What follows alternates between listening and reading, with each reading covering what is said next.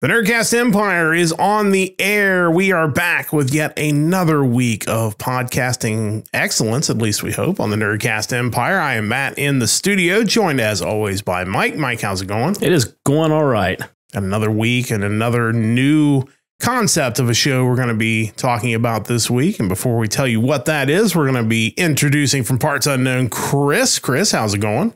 Going great, back after a short hiatus of a few episodes. Always great to have you back, and it's a busy time for all of us, and certainly great when we can all get together and do this. And you're going to be joining us in not Parts Unknown very soon. You're going to be in Parts Very Known, like in our studio, to do some episodes. We're really excited to have you back in person and get a chance to record some new content, so it should be a lot of fun. This week, we're going to be talking anime. And as we mentioned last week on the new music episode, the plan for this is to become a weekly episode where we talk about some of the new things going on in anime, some of the old stuff that we really like, maybe some upcoming releases as well, and also sprinkle in some news topics when there are news topics that are relevant.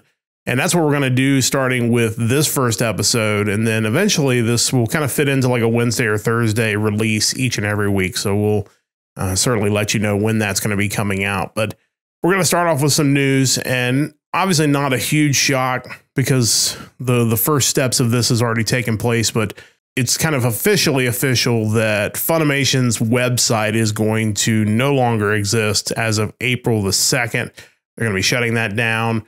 They have been merging content with Crunchyroll for years. I think there's still a little bit of debate as to whether everything has gone over to Crunchyroll yet or not, but this is going to basically be the final steps in the life of Funimation, and then everything will go through Crunchyroll.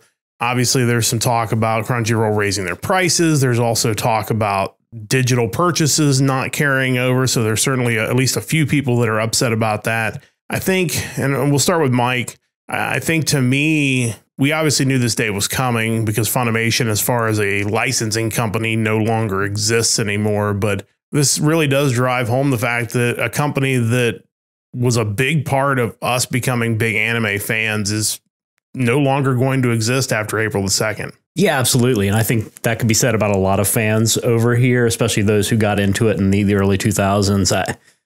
I mean, I know Dragon Ball Z technically wasn't always Funimation, but they're the ones, once they took it over, kind of ran with it. I still think it's really odd that they're running with the Crunchyroll name as opposed to Funimation. Like, I feel like that would be the equivalent of the UFL merging with the NFL and them deciding to go with the UFL name instead of the NFL name. I find that really strange. As far as the pricing increase, I think another issue with that is at one point Funimation had grandfathered a bunch of people into a lower price tier that now they won't be honoring with Crunchyroll. So they're now going to get bumped up even more than they would have already.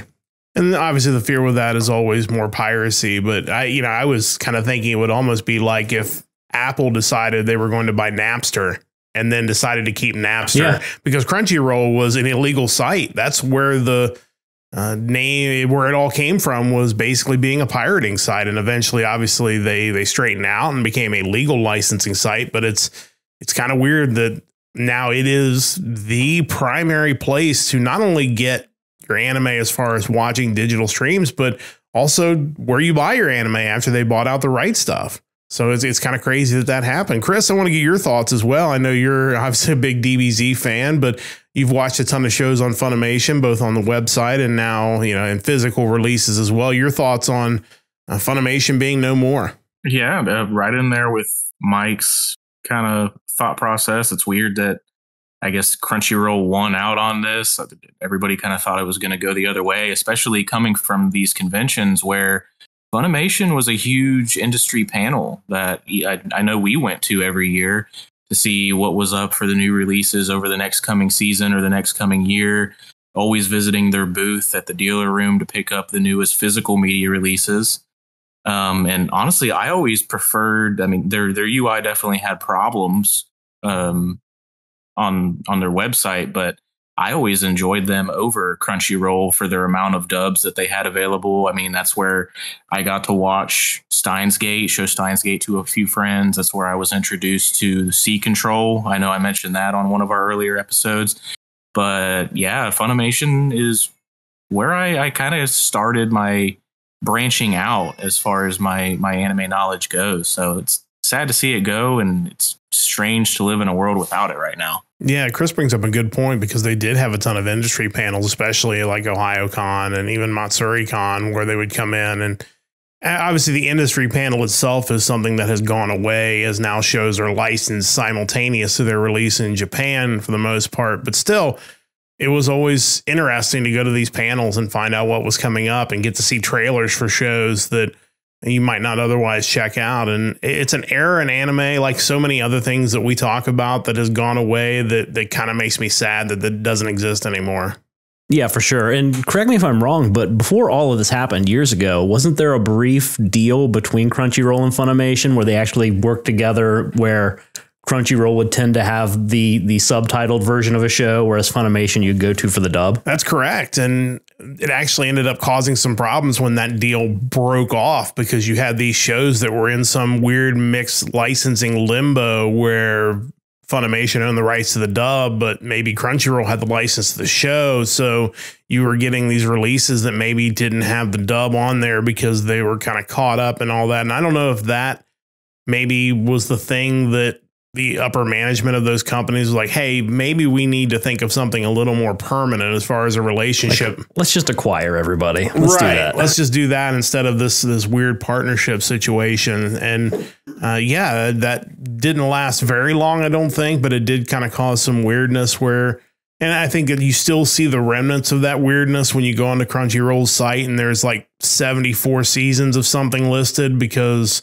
they have 18 dub tracks, and for whatever reason, shows are listed as season 2 when it's really season 1. So there's still so much of that stuff that needs to be cleaned up, and who knows if they'll ever actually go back and do it, because there's so much content there. You know, you found a really interesting document, Mike. I wanted to kind of talk about it. Unfortunately, this is the latest in a list of companies that, at least during our fandom time, I think a little bit less as far as Chris, just because he's younger, that we have had some sort of, you know, relationship with, as far as watching their shows, buying their merchandise, and they don't exist anymore. And it's, if you want to find it, it's on Wikipedia on the list of anime companies in the defunct category, which now Funimation will officially find its way in. But it's a staggering list. Yeah, depending on your age, some of these companies you'll remember fondly, or at least remember to some degree. I mean, whether you're talking about someone like ADV Films and, you know, their anime network they used to run 24/7 as like an actual network. Their New Type USA magazine that's no longer with us. You know, your Bandai Visual, Central Park Media, Geneon / Pioneer. Yeah, I've still got discs that have Pioneer on there. Well, I mean, one of the retro shows I just watched recently, I noticed in the credits, like, oh, wow, that was a Pioneer show. I totally forgot about them. Manga Entertainment, pronounced manga for whatever reason. Yeah, I never understand that. But it's like, for them, they were huge way back in the day. I remember back on Sci-Fi Channel in the 90s, on Saturday mornings, they would run anime, and a lot of it was licensed through Manga Entertainment or Central Park Media. You know, Right Stuff we mentioned before. One that I kind of thought about today, and turns out there's actually a few locations left, is Suncoast. Like, evidently there are 2 standalone Suncoast videos left around, which them being, you know, one of the old retailers you would go to prior to probably going to Right Stuff. Presumably, according to the Wikipedia page, there's actually like a combination Suncoast FYE in a mall nearby. So I don't know about that, but I mean, that's another just classic company that existed within our time as fans that's no longer around. Yeah, and a couple more on that list that are worth mentioning. There was a company called Illumitoon that was founded in the mid 2000s. They were kind of a branch of Funimation, where there were a lot of Funimation people that basically went off and did this thing to license some, I don't want to say smaller shows, but other shows that maybe Funimation didn't really have the time to deal with. They didn't last very long. And then Sync Point is one that I think a lot of people may not recognize, but they were basically the subsidiary of Broccoli. When Broccoli International USA shut down, they, of course, were responsible for shows like DigiCarrot and I'm Going to Be an Angel, I believe, were a very limited number of shows, but they were out there quite a bit, and they went away as well. But it's kind of crazy when you look at this and think Funimation's going to be adding to that list of defunct companies. That's just kind of crazy in the time of our fandom of being an anime fan. But the question I always have, and I throw it to Chris for this, is sometimes I wonder, is this trend something that happens in entertainment generally and we just don't notice it? Like with movies, the studios come and go because they're just kind of interchangeable. Whereas anime, you feel like you get some sort of attachment to these studios because it's it's the cast, it's the release quality, it's the website you go to. So you wonder, like, is this actually unusual that these companies have come and gone in the span of these 25 years? Or is this just something that maybe we just should have expected was going to happen? I feel like there's a lot that's gone on in the background that we may not have noticed just because it definitely feels like being into anime, and it's definitely become cooler more recently. I mean, in the past, you had to go find bootleg copies of DVDs overseas to order those. Like, it has not been as easily accessible until much more recently compared to the overall media conglomerate. So I'd say a lot of that kind of flew under the radar just because it was kind of a niche thing. You didn't really get to view a lot of these companies in the limelight like you do now. And now that it's widely available and more people are getting into anime, you kind of get a peek behind the curtain, what goes on, and kind of the changing of the guard that seems to constantly be happening.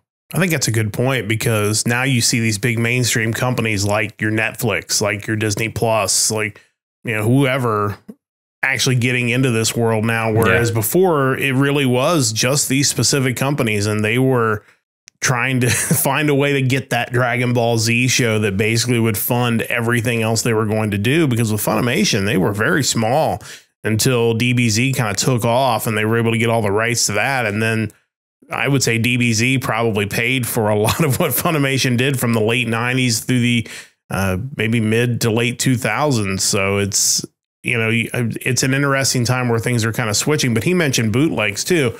I may or may not potentially still have a few bootleg discs laying around. I believe at one point I had bought like the Tenchi Muyo sets that were, because they hadn't been released over here. And then I had El Hazard on bootleg because, again, the sets weren't out for very long and they were out of print very quickly. And now it's the point where they're coming back around where you can get them. But it was the precursor to the fan sub was the really sketchy release that you don't know, is it going to be a rip of the DVD, or is it going to typically that same company had that same logo like on every bootleg DVD set you'd buy. I remember having a Trigun bootleg for years before getting the authentic one. I think another thing with this too is with these licensing companies, I think you were kind of forced to know them more because the product already existed. You were just looking at all these companies saying, hey, which one of you is going to grab this product and bring it to me?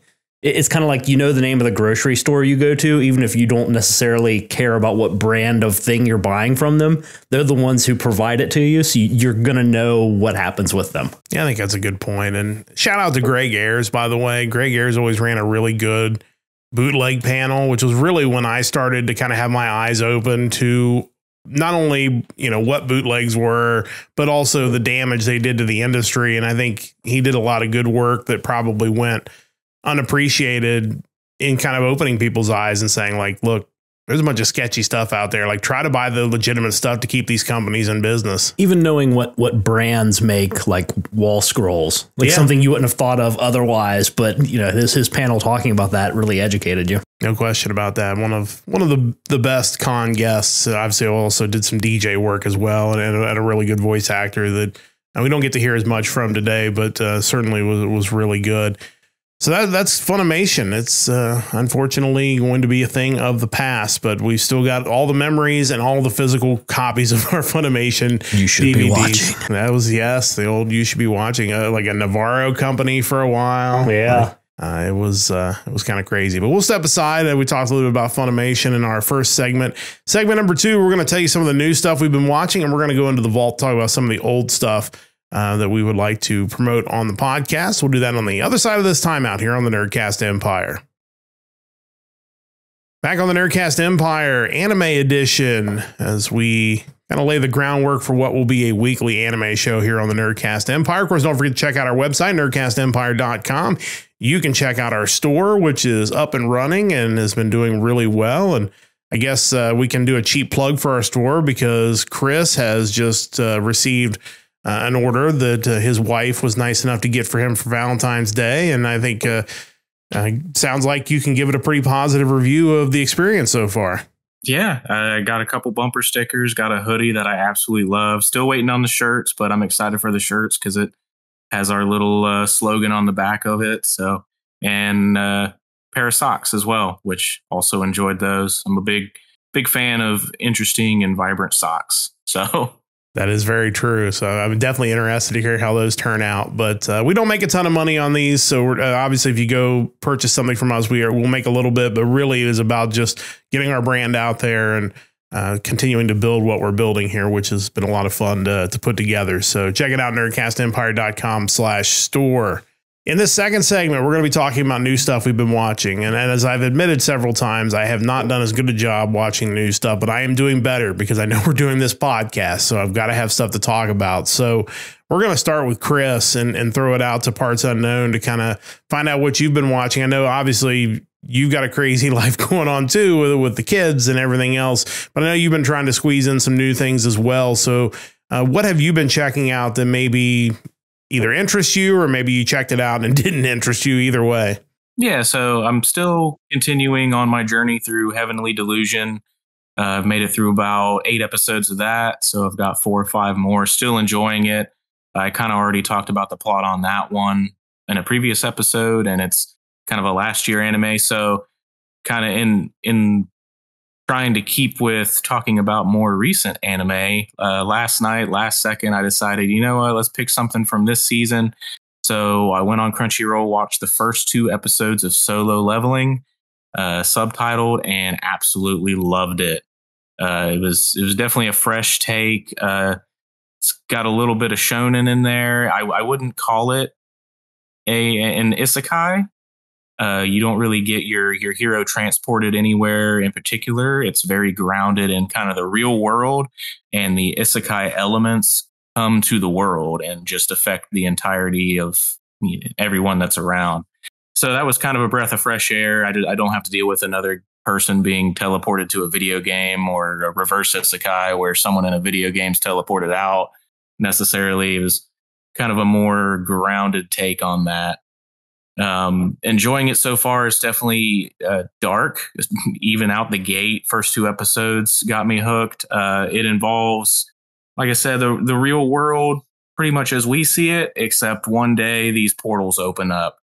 And these portals, if you go through them, lead you to essentially dungeons, which is where the isekai comes in, kind of video game style dungeons. You can go in there, beat enemies, beat bosses, gather loot. And the issue being that after about 7 days of these gates being open, if the boss of the dungeon hasn't been beaten, well, then the gate opens up and they get to come out into the real world.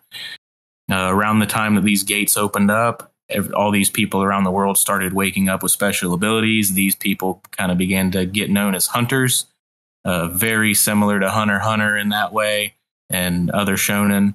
So not everybody gets a cool power. This story happens to follow a character who is considered the weakest of all the hunters.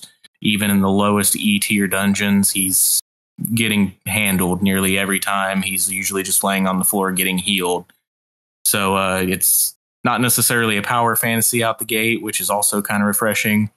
But it's got some interesting takes on it. I mean, beyond just the narrative of this character being weak, figuring out how to get stronger, and surviving some of these dungeons, it covers how the government is trying to utilize the resources from these dungeons and use them as a separate source of energy, which I thought was a very interesting take, kind of covering like what if some of these video game aspects came to real life and how would we try to regulate these things. Yeah, this was one I was actually thinking of picking up as well. It's got a very good score on my anime list, almost an 8.5 so far, which obviously it's in mid-season, so that can always fluctuate. But it's definitely one of those ones when I was looking at things from this season specifically that caught my eye. And I think, it's a little gritty. It's a little bit as he said, a little dark. But those shows are kind of fun because they're different than what I typically watch. I don't watch a lot of really dark shows, so it's nice to have them in there every once in a while. But definitely one that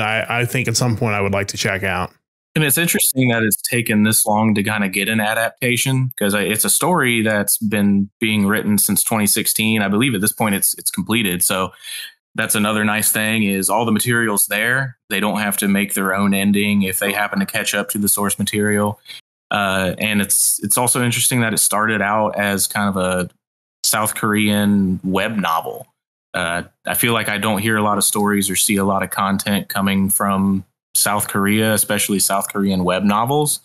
So interesting that this is both held up as, I guess, what we would call a manga as well as an anime. I guess technically it would be a manhwa, right? If it's coming from South Korea. Yeah. So. There has been a lot more Korean material coming over. It's definitely a more popular thing than it used to be. And that stuff tends to kind of retain a certain anime-ness, where maybe some of the stuff from China still kind of has a different feel to it.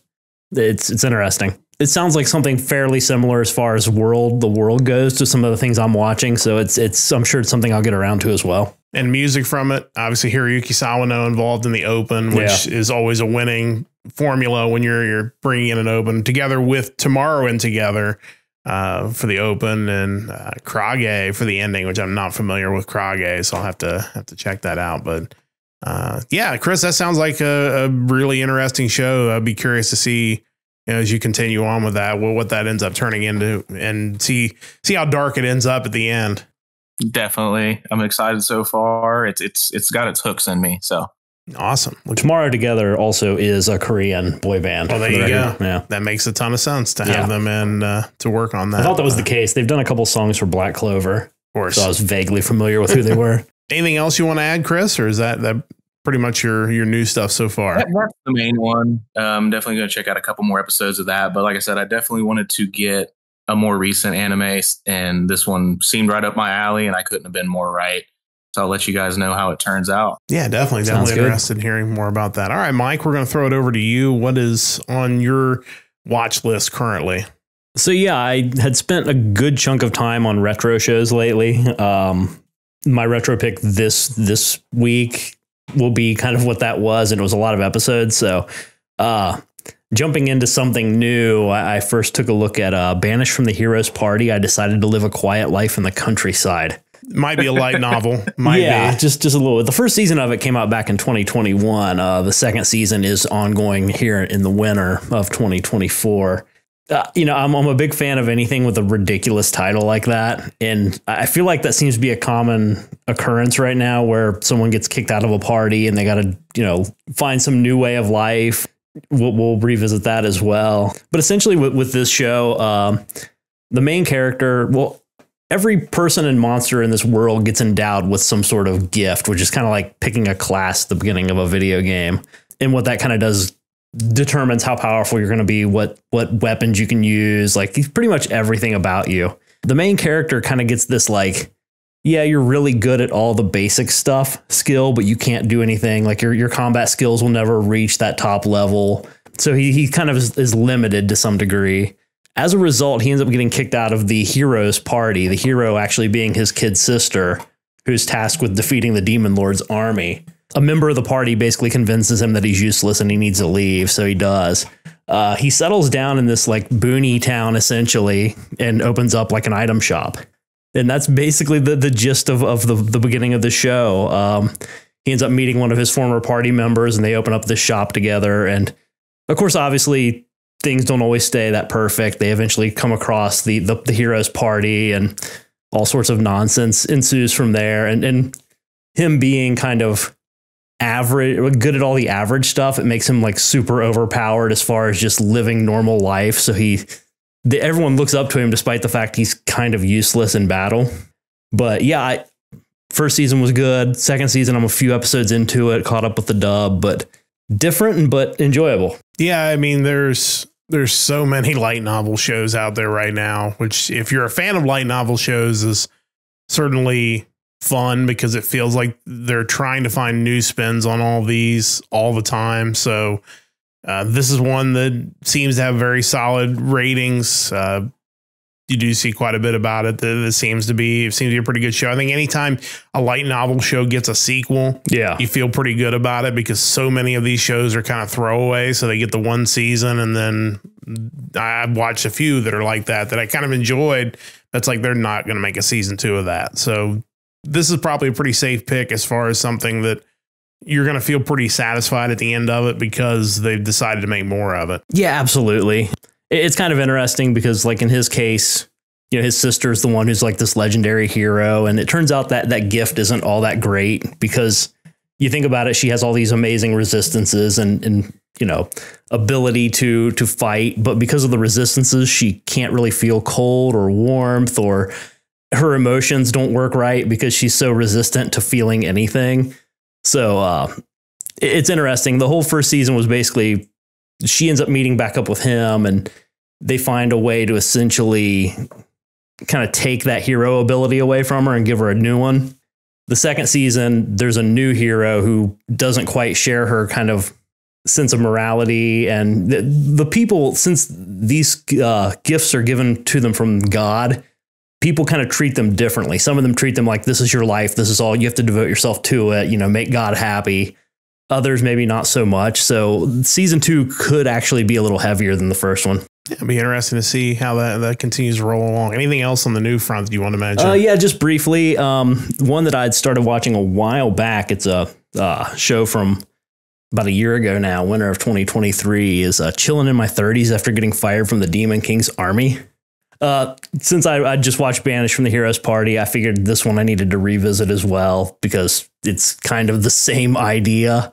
Only in this one, a boy was raised by one of the demon generals and was put into the Demon King's army, despite the fact, unlike every other demon, he can't use magic.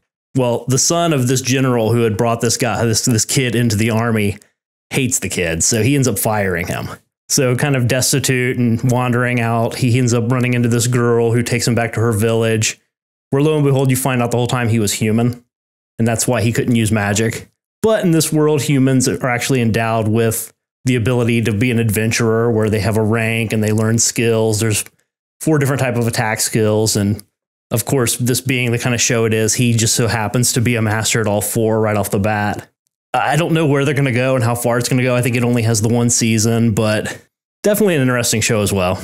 Yeah, again, those are always fun. And you know, even if it is just 1 season, they're usually pretty light. So you don't feel like, I don't want to say you don't have to pay attention, but it's not something, you know, like one show I'm going to mention in my section where you almost feel like you need to be taking notes while you're watching it. Like it's very easy to keep up with. And I think I would guess most light novels are that way. Like we're going to, you know, make it very clear who the main characters are. We're going to give you a very straightforward purpose. We're not, you know, we may have a few swerves, but for the most part, you should be able to follow along with what's going on. Yeah. And it's interesting that in both of these shows, you're kind of presented with a situation where the main character suffers some sort of catastrophic setback. And even though they maybe aren't great at one specific thing, they have other skills that kind of carry them along. In Banished from the Heroes Party, you know, the guy can make all sorts of potions and help cure diseases. And he knows so many just practical things that makes him super useful. And obviously with this other show, the character was really pathetic. So he had to kind of make do with what he had until he finally got that power. So it's just kind of an odd theme of, you know, starting over your life and finding a new purpose, basically. And it still kind of goes back to that tried and true shonen method where you have the main character that has something to overcome and has to work really hard to overcome that thing. And then they end up winning in the end eventually. But exactly. It's kind of that grind. So interesting. Definitely curious to hear how those shows continue to move along. The shows I have, I only have 1 from this season, as I mentioned earlier. So we'll talk about the older ones first. I am continuing on Girlfriend, the second season. You know, it's one of those shows I watched the first season and it was fine. Second season started off okay. The last episode I just watched was like episode 4 or 5 in the season. Was just kind of like, like I kind of feel like, I don't know, maybe it'll save itself at the end, but it's going to be one of those ones that I think had this been the first season, I might have dropped it and just kind of moved on to something else. But it's like, I'm already like 17 episodes into this nonsense. So it's not as angry. I don't get as angry watching this show as with Rent a Girlfriend, which I just kind of hate watch at this point. But it's just kind of like, this is feeling like a waste of my time more than it is like offensively bad. So we'll keep everybody updated on that. But it's your typical harem show where the main character has a girlfriend and then another girl like asks him out and he says yes. And then the two girlfriends kind of agree to be two-timed. And so then the third girl comes in because she's friends with one of the girls and doesn't understand why she's okay with being two-timed. And of course she catches feelings for the main character. And then there's a fourth girl who's like the obnoxious character that wants to go out with the main character, but the main character won't have anything to do with her. So, and it's basically a gag anime. So it's fine. Like I said, I don't know if it'll be anything more than that, but it just seems like the season finale would be them all showing up on the Jerry Springer show. Kind of feels like that's where we're headed. Yeah. I don't know. It's one of those shows you watch with a harem that you know is not going to have a definitive winner. Like there's clearly not going to be one of those girls unless they just all leave this poor guy. And, you know, and like, he's not a pathetic main character. He's actually a good dude, which is probably the problem here because like everything else he does has like high morals, except for the fact he's cheating on his girlfriend with another girlfriend and they all seem to be okay with it. But you know, otherwise he's a fine, upstanding person. So it's kind of strange, but we'll see where that one goes. I did finish one show that I have talked about a little bit, I think, on the podcast, but wanted to mention it because I have to highly recommend it. And that was Oshinoko season 1. I had watched the first episode of it, which if you have not watched Oshinoko and plan to, know that first episode's like an hour and 20 minutes long. It's basically like a movie for the first episode, but it's really important because it's basically all of the backstory that leads up to the momentous thing that happens at the end of that first episode that then kind of propels you forward into what's going to happen for the rest of the series. I told Mike at the time, I can't remember if I mentioned this on the podcast at the time, and with recency bias considered, it's probably the best first episode of an anime I've ever watched. As far as obviously having that long to tell a story makes a big difference too, but it's so well done, really takes you into the show. And then honestly, like I told Mike, I think I might have enjoyed that first season more than I liked Kaguya-sama Love is War, which is his other work. And that's one of my all-time favorites. That was about as good an anime as you can do for a season. I'm certainly curious to see where it goes from here. And it's funny reading, because I'm going to do this on the next two, reading the Anime News Network description, like doesn't really give you the full picture of what's going on, but it is definitely interesting. The Anime News Network description, which comes from the manga page, says, Goro Amamiya works at an OBGYN in a small rural town and is a huge fan of the upcoming idol Ai Hoshino. After an unexpected meeting, Goro ends up dying suddenly, only to be reborn as one of Ai's children, a boy named Aquamarine Hoshino, or Aqua for short. He and his twin sister Ruby then grow up as one of show business' biggest secrets. So that kind of tells you what's going on. It's kind of insane. There's obviously that first episode talks a lot about reincarnation. That's a big part of it. And obviously if you watch it, you'll kind of see what's going on there, but it is a very well crafted story. It's very dark. If you're going into this thinking you're watching a happy idol anime, there are certainly moments where you have poppy music, but it is very dark at times. And in fact, as I've mentioned, High Dive actually went as far as to put, like suicide warnings on 2 of the episodes and had like their suicide hotline information at the end of the episode, which was, I think was a really, really good decision to put that on there. But it's really, really good. I can't really stress enough how good it was. And I can't wait for the second season, which will be coming out later this year. Not really much more to add to that. It's storytelling at its best, honestly. I do remember reading that description of the show because people were making such a big deal about it when it came out and just thinking, what is that? That sounds absurd. And I think that's where the first episode is so important because it takes you through the most absurd parts of the show and gets to the meat of it. So it's like you make it through that first episode and you get to the end, you think, okay, that kind of all makes sense now. And then you get to the the things that happen. And obviously I can't say what happens. If you're somewhat familiar with the story, you may know what happens in that first episode, but it's very important, and it definitely leads to the motivations for the two twins going forward as you get into episode 2 and beyond, and sets the whole thing up. And like I said, it's super excited to continue watching that. It was really good. And the last one, and again, I won't get too deep on this one, is Classroom of the Elite Season 3. Mike and I kind of found this show. It was one of those, I just need something to watch. So I watched the first season of it, and I told Mike, I said, man, this show's actually really good. You should check this out. So he did, and kind of both agreed on this. Basically, and kind of going through the description on Anime News Network, Kodo Ikse Senior High School is the leading prestigious school with state-of-the-art facilities where nearly 100% of students go on to a university or find employment. Students there have the freedom to wear any hairstyle and bring any personal effects they desire. Kodo Ikse is a paradise-like school, but the truth is that only the most superior students receive favorable treatment. Kiyotaka Ayanokoji is a student in D class, which is where the school dumps its inferior students in order to ridicule them. For certain reason, Kiyotaka was careless on his entrance exam and was put into D class. After meeting Suzune Horikita and Kikyo Kushida, 2 other students in his class, Kiyotaka's situation begins to change. I feel like that is the most glossing over of the plot that could possibly be done in a paragraph.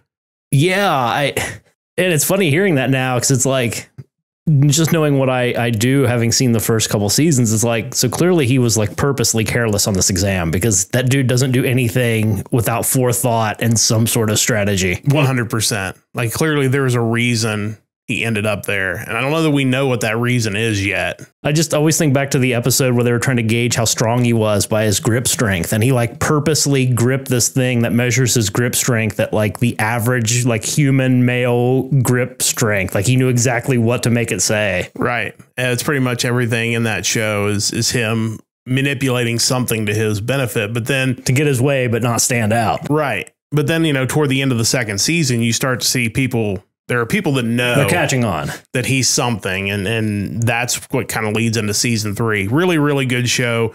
There are a lot of characters in this show, a lot. And I will say the one thing I do like about the beginning of season 3 is they're pretty good about reintroducing the people you need to know and reminding you of something important that they did in the show. So you remember, because it's hard to keep track of all those characters.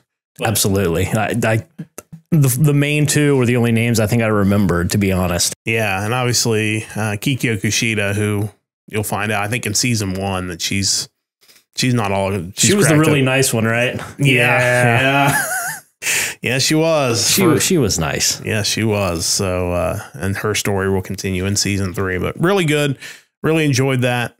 Dub is excellent. I've been watching it with the dub, which is painful because now I have to wait every week for new episodes, and it's really killing me. It's kind of why I haven't started yet. I'm just going to give it some time, you know, because it's easy to blow through episodes. But I recommend, if you're on the fence about watching it, like, try to shotgun it, because it's going to help you to remember the characters if you watch as many episodes in a row as possible. So that's kind of what I've been into new show wise. We're going to move into the vault real quick before we take our final break, and we'll throw it to Chris, who's had to listen to me ramble on about Oshi no Ko for 10 minutes. But curious, Chris, if you have anything from your vault that you would like to talk about this week. Yeah, I plan on doing kind of a standalone episode about this. I think it warrants it. And also, just because we'll get into it when we cover some of our physical release information down the road. But I want to talk about the Berserk 1997 anime. For those who have never heard of it or haven't gotten into it, Berserk has been around. It's one of the more widely known manga that's been around, kind of in the same realm as Dragon Ball, JoJo's Bizarre Adventure as far as length goes, since 1987. And if you don't watch it for the plot and you watch it for any other reason, I would love for people to check it out for the amount of work that the mangaka put into it before he passed away a few years ago. Kentaro Miura, every single page that you open of the manga is just so heavily detailed, and it's incredible in the fact that he has all this detail in his pages, and we're up to over 9,500 pages, I think, estimated of this manga so far. It's still continuing even after him passing away in 2021. But the 97 anime, I still think to this day is the best rendition, because there have been many awful renditions of Berserk throughout more recent years. I still think the 97 anime is the best interpretation of his opening arcs of that story. I think if you're a person who's new to anime, you finally breach that, getting over the fact that, oh, I'm watching a cartoon, and you've realized that anime can cover some more serious topics. Berserk tackles most of them. It's not for the faint of heart. You're going to deal with, torture, murder, some pretty harsh topics, but it's done so well. Music is amazing. The entire soundtrack is done by Susumu Hirasawa. Also did the original soundtrack for Paprika. The animation studio, Oriental Lights and Magic, also did another little anime that folks might have heard of. Pokemon, I think is how they pronounce it. So there's a lot of minds that came together to make this anime. It stays true to the source material for the most part. They did remove a couple characters and scenes just to make it a little less intense than the manga, but still hold true to that, and also to fit it into a 25 episode length. But yeah, I would highly suggest that everybody check out 1997 Berserk. And as I said, I'll cover more of the plot when I do my standalone episode later. Yeah, definitely looking forward to that episode on that, because that is one of those shows that I feel like anybody who's an anime fan that likes getting into like the grittier, darker type shows always has Berserk on their list, because to me, it's one that is, as Chris has said, has really held up the test of time to the point where you can go back and watch that 97 show and really not miss the fact that it's not brand new. I think it's really held up well. I think that era does gritty really well as far as a style, where maybe modern stuff tends to look a little too clean and polished. Like, I don't think that was really the case back then. Yeah, almost. It's the fact that era where you were just coming out of the Cell era and into the CG era, but also you weren't shooting everything in high definition. Like, it almost helps a show like that because it makes it feel darker and grittier. And obviously the storytelling, the people behind it, phenomenal talent. And you mentioned OLM, who's not only involved with Pokemon, but so many other great shows and movies as well. So yeah, definitely interested in hearing more about Berserk 1997. Mike, what is your trip to the vault look like this week? Oh, my trip to the vault. It was a long and enjoyable trip, at least. Kind of in that similar era. We're talking 95, 96. I've been going through those seasons back then and trying to pick out some of the heavy hitting shows. I did it last year with numerous shows that I've wanted to catch up on. In this case, the one I watched was Fushigi Yugi. This one, definitely not typically my wheelhouse. I'm not really a shoujo anime connoisseur, but this one's interesting because it was really kind of one of those early isekai shows before every show became one of those. Again, mid-late 90s, there's a style there that you just don't see anymore. Definitely one I would recommend. The dub is surprisingly good for, I think the DVDs came out back in like 2004, so definitely an earlier dub. The characters were ridiculous, but enjoyably ridiculous. I know that's some of the negatives on it are kind of how absurd some of the different support characters are, but I thought they were really goofy and entertaining. There were a couple OVAs that happened afterwards where the story just kind of goes way even further out in left field than the series, which is already ridiculous enough. You're talking about girls getting sucked into a book, talking about ancient Chinese legends, essentially. Your four like cardinal gods. The main character becomes a priestess of Suzaku. She has to round up 7 warriors essentially to resurrect Suzaku. But it bounces between that world and the real world a lot during the show. And unlike some isekai, there's a lot going on in the real world with other characters that matters. Whereas in a lot of them, the person gets sucked into the fantasy world and that's all that really is important to the show. This one, I think, found a good balance between how do we make the real world still relevant while this girl is over in this ancient Chinese world, essentially. Funny show, definitely one I would consider watching if you're looking for that kind of. If you've seen all the modern isekai and you're looking for something maybe that influenced those, I would definitely check it out. Yeah, and I think I remember it being a huge deal. It was always one of those shows that we would see I just never got around to actually watching it. And like you said, kind of going back and finding some old stuff, you finally do get around to some of those shows. And you said it's an era that those shows look totally different than anything outside of that era. Really is dated, but in a good way. And it's just great type of storytelling. It's definitely one that I want to go back and watch at some point, because I think there are a lot of great long running shows of that era that I hope people don't forget about, because everything today is so new and polished and readily available. I think, don't forget that you got access to a lot of these older shows as well. And don't forget to go back and kind of see where all this stuff came from. And I'm kind of glad that a lot of these shows, while some have gotten the remake treatment and there are modern versions of them, I'm glad for the ones that haven't, because it kind of forces you to go back and watch the original presentation of it and kind of see that, yeah, even though this came out in 1995, it doesn't look bad. It just looks kind of classic, I guess. Yeah, I think there's something about those shows from that era that I think I'll always be partial to. So yeah, definitely want to check that out. Fushigi Yugi. You both chose something from the mid 90s. I actually went a little more recent for the vault, which is a bit of an upset because I've watched so many old shows. But kind of to tie in and to put a bow on this episode, to bring it back to our first topic today, talking about Funimation, I wanted to talk about a show, one of my all-time favorite series or franchises, if you will, but really the moment that they moved into Funimation. And that was a show from 2008. It was Slayer's Revolution. And it was interesting because I remember specifically when this got announced, we were going to conventions at times, and Funimation would have their booth, the one just like Chris mentioned, and they would have, kind of higher ups at Funimation be working these booths. And I remember specifically asking one of the people that worked at the booth, like, hey, any thoughts about licensing the new Slayers? Because by that point, I think Central Park Media was already gone, and maybe, anybody else that would have been involved with the original Slayers.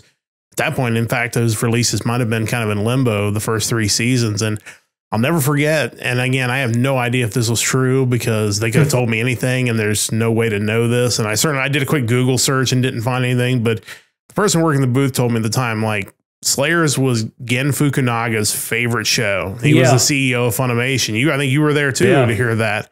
So it was kind of like, stay tuned. They couldn't tell me for sure they had it, but it was like, stay tuned. And it wasn't very long after that they announced Slayer's Revolution and then Evolution R, the 4th and 5th seasons that were technically sequels to Slayer's Try. But Slayers, it's not a deep show necessarily, but it's just fun. It's one of my all-time favorite series with some of my favorite characters. Of course, the music of Megumi Hayashibara and Masami Okui really kind of made that show sound the way it did. The dub, it was great. And one of maybe the first opportunities where you had another company taking on a show and they were able to get the dub cast back from the originals. They got Eric Stewart and Lisa Ortiz to come back as Gowry and Lena. They got Veronica Taylor back. They got Crispin Freeman back. So you had those main 4 characters all back. And then, and probably the biggest upgrade in casting history, they bring in Mike Center Nicholas to voice Zelos after David Moo voiced him in the original. And I'm not going to trash David Moo, but he has a great voice for cartoons. He does. Doesn't really work for a character as complex as Zelos, or just a character who's supposed to have kind of a normal voice. Yeah. He has a very cartoony presentation to his voice acting. I've obviously watched Slayers in English and Japanese countless times. Akira Ishida played Zelos in the Japanese version, did a fantastic job with that character. And Mike Center Nicholas really captured that ability to go from a silly character, which Zelos could be, to a very evil character at times as well. And it was a lot of range in that character, and I thought he really did a great job with it. But, I mention it because it was, the beginning of Slayers moving to Funimation, because eventually they did go back and get the original 3 seasons. And it's just one of my all-time favorite series. And if you're just looking for something fun, there are some, darker episodes. And I think at some point on this podcast, we'll talk about Slayers Next, which is my favorite all-time season of Slayers, the 2nd season.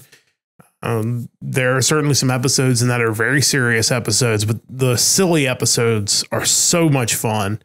The Brass Rackets episode of Slayers Next, the Arteme Tower episode, It just, that show has everything, and it's probably a large reason why that I'm an anime fan. And we got to watch it originally on International Channel with subtitles in Japanese. A lot easier to watch than Dragon Ball GT with no subtitles on the International Channel. Yeah, which always followed Slayers. If I remember right, I think it came on like 10 or 10:30. I think it was Dragon Ball GT. But the thing about Slayers Revolution is that was one of the first instances I remember where they were able to take an older show and modernize it while still capturing the essence of what made it look the way it did. Like it still felt like itself. Yeah, I would agree with that, because it is very new looking, but it's not at the expense of the way the characters look. Like the world still feels the same.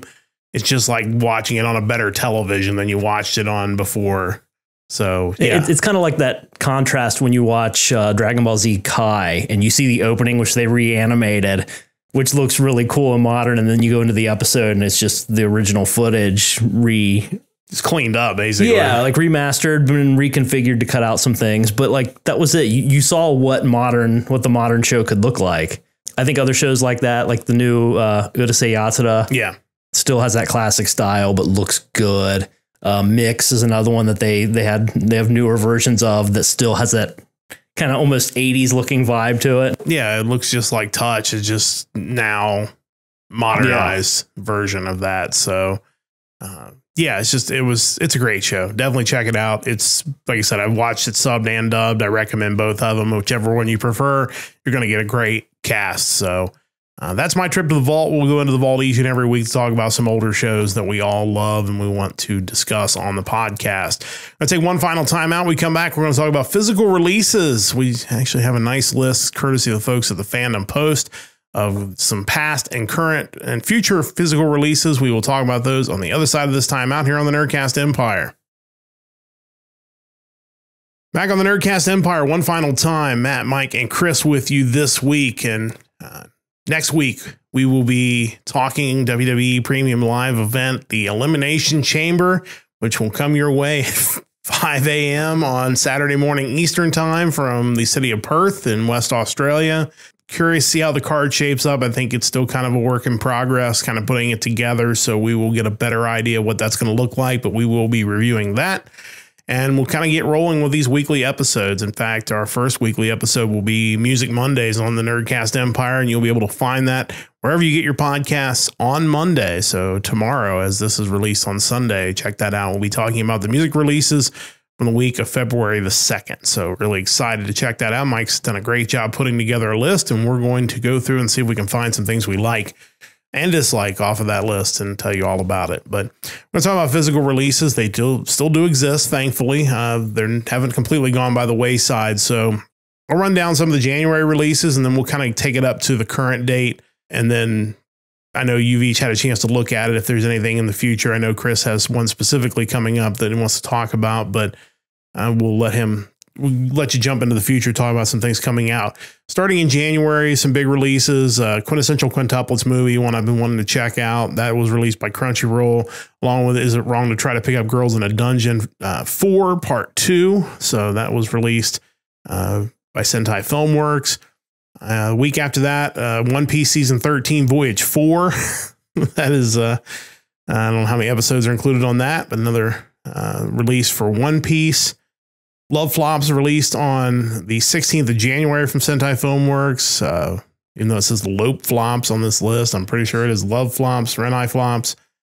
One that I think people need to check out came out on January 23rd. It is Razafon Complete Collection Blu-ray release, a 2024 re-release. Another one of my all-time favorite shows. Definitely wouldn't mind picking up the Blu-ray of that and checking that out. I imagine it's going to look really good. Another one of my all-time favorite shows. On the 30th, Bocchi the Rock Complete Season 1 released. That sub only, it appears, from Crunchyroll. So that'll be $70 for the sub only, but I will still be picking that up. Some other ones on the 30th, Case Study of Vanitas, Season 1, Part 2. Lupin the Third, Sweet Lost Night, the Blu-ray from Discotek, $25. So that was the release of Magical Girl Lyrical Nanoha coming out on the 30th for $40. Definitely want to check that out. Mike mentioned Urusei Yatsura. This is TV collection number 4. This was the original Urusei Yatsura. The Discotek is going back and releasing, came out on the 30th. Naruto Shippuden Set 2 Blu-ray came out by Viz. Also, Sailor Moon Super S. Is that how it's pronounced? I believe so. Super S, complete 4th season. Super. It's like blends. That one came out on the 30th. Check that out if you're a fan of Sailor Moon. End of February, Handyman Saito and Another World complete season came out on the 6th of February. Let's see, looking at the 13th, One Piece Season 13 Voyage 5, Spy Family Season 1 Part 2, both Blu-ray DVD and Blu-ray DVD Limited Edition came out on the 13th. Continuing on, Paprika released, actually will be releasing this week from Sony Pictures, 4K UHD Steelbook. That'll be coming up on the 20th. And to finish out February, a couple more Discotheque releases I think people are really excited about. Duel, Parallel Trouble Adventure, Complete Collection Blu-ray, a Handmade May Complete Collection, another one that people are excited about. Mike mentioned Chilling in My 30s After Getting Fired from the Demon King's Army complete season will be coming out on the 27th. Rainbow, that's one that I think I would like to check out, the complete collection coming out at the end of the month. Another great light novel title for you. I've somehow gotten stronger when I improve my farm related skills complete collection coming out, and a couple of Pokemon movies as well will be coming out. So we'll start with Chris. Chris, I know of the things I mentioned and maybe some other things that are on ahead, what kind of interests you off that physical release list? As far as stuff that's been released or being released right now, Paprika really stood out to me. I'd be really interested in that Steelbook. That was one that was directed by Satoshi Kon. I think it was the last film before he passed away in the early 2000s, maybe. But I absolutely loved his work. I love Paranoia Agent. And then that soon led me to follow up with Paprika, which was a great movie. It seems, as with most of his work, it's more of an art piece than a movie. So I wouldn't say it's necessarily for everyone. But to see it, being released nowadays, I'm sure it'll be tweaked and tuned and absolutely beautiful, because just the scenes in that are immense. The entire plot is structured around a machine that lets you view other people's dreams, and it involves this character kind of intermingling with people's dreams being stolen, reality and dreams shifting together. It's hard to keep track of kind of whether it's real life, whether it's fiction. So a lot of just visual storytelling as opposed to narrative. And I can't imagine how beautiful it'll look. So it would definitely be a Steelbook I'd love to get. And then jumping into the future to something that hasn't been mentioned, that Berserk 1997 TV series, Discotheque, their name popped up a lot on this list. Most of what you listed, I think, was coming from Discotheque, and it seems they're doing a great job at bringing some of these older series back to life. And they will be releasing the complete 1997 series on March 26th of this year. So if you're into physical media, especially if you've already checked out Berserk, I would definitely pick that up. I plan on doing so.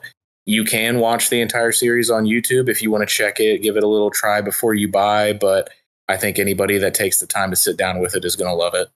Yeah, those are great choices. And before I throw it to Mike, we'll kind of tie all that stuff together. First off, Paprika, main character in that, voiced by Megumi Hayashibara, who, of course, was very responsible for Slayers and Lena Inverse.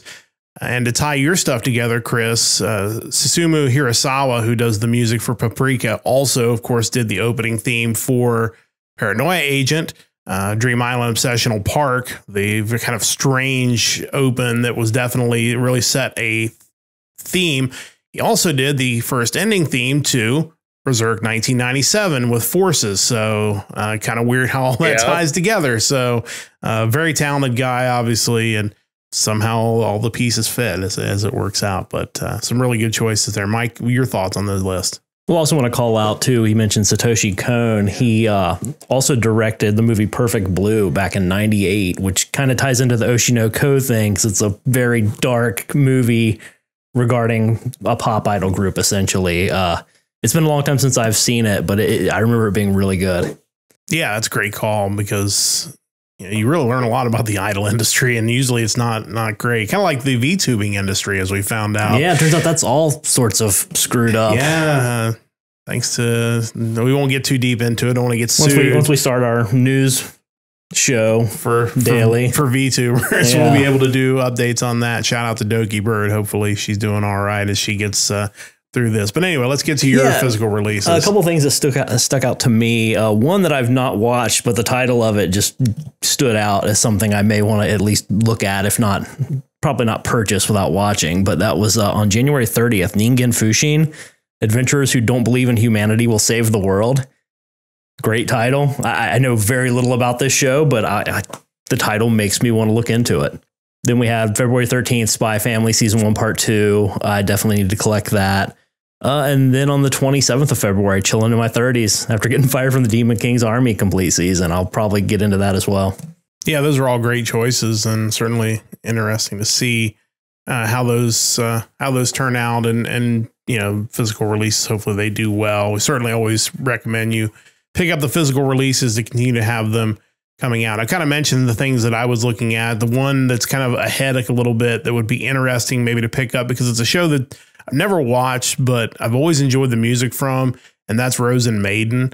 Sentai Filmworks is releasing the complete series on Blu-ray in April, so it's one of those ones that might be an excuse to pick that up, or maybe I need to go on the high dive and see if I can start watching some episodes and see if it's something that I would want to watch. But we'll be checking that out, along with other physical releases that were certainly on this list. But I think that's going to wrap things up for this week, and what will be our weekly anime episode. Our first one a little bit long, but we will be kind of shooting for the 30-minute range when we start doing this each and every week. And we'll be coming to you to bring you the latest in anime, go into the vault, maybe some news items as well, and continue to build things out. We're looking forward to getting some anime conventions as we continue to roll on in 2024, and hopefully be able to do some interviews as well when we get to those anime conventions. One last thing before we sign off today. I did get a question through our website about something anime related. Somebody had emailed us a question asking if we were going to do hentai reviews. The short answer is no, for two reasons. One, this is a PG-13 podcast. We probably will not be able to talk about those with any kind of justice without going past the PG-13 line, which would be kind of funny if we did PG-13 reviews of those, but we will not. And secondly, the people who do review those things are going to do a much better job of reviewing those things than we would. I don't know. I don't know who reviews them. I'm sure you can find them with a good Google search, but you might want to make sure you have your antivirus all up to date before you do that. But appreciate the questions. If you have other questions for us, please send them out. You can hit us up on social media. You can send us questions through our website. They do show up in my inbox, and we'll try to answer them as they come in, even if it's something that is just simply no, we're going to continue on with this stuff. So I appreciate the feedback as always. Jim, make sure to reach out to us here and there, and we'll try to answer the questions as we get them in, no matter how strange they are. So on that note, that is going to wrap things up for this week of the Nerdcast Empire. Huge thanks to Mike and Chris for joining me once again. A huge thanks to Stoveleg Media. Nate does a great job. Continue to help us out. Continue to look to build our partnership into 2024. Huge thanks to everybody that's bought things on our store so far. We really do appreciate it. And again, we're not looking to get rich off of that store. We're just looking to try to cover some of our expenses. And the biggest thing anybody can do is just listen in, leave us positive reviews on your podcast sites. Those continue to help us out tremendously. Tell a friend, tell an enemy if you want. It doesn't really matter to just get people listening to the Nerdcast Empire, and we would certainly appreciate that. That's going to wrap things up. We'll be back with you actually tomorrow as we have the beginning of our Music Mondays on the Nerdcast Empire, so make sure you check that out. And of course, we'll be here each and every Sunday with the latest topics from the Nerdcast Empire. That's going to wrap things up for this week. For the entire crew, I am Matt saying so long. Don't forget to join the Empire, the Nerdcast Empire.